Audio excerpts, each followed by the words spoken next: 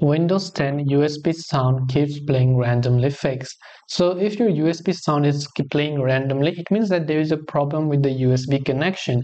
First thing you can try to do is try to change the USB port from one port to another port. Second thing, it could be a buggy USB cable itself. So depending upon whether it's a pen drive or cable or mouse or whatever it is, just try to change it and see if that helps you.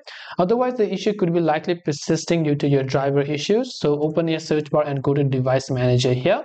From here, you can see different USB controllers, right? So identify which one is yours, right click on it and click on update driver over there. Not disable, sorry, but click on update driver. Search automatically for drivers and update all of the universal serial bus controllers that you would be able to find here, right?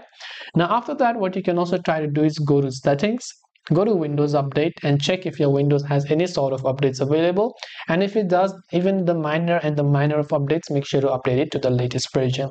So I hope this video helped you. If you have any questions, feel free to leave them down. Thank you for watching and see you soon in the next video.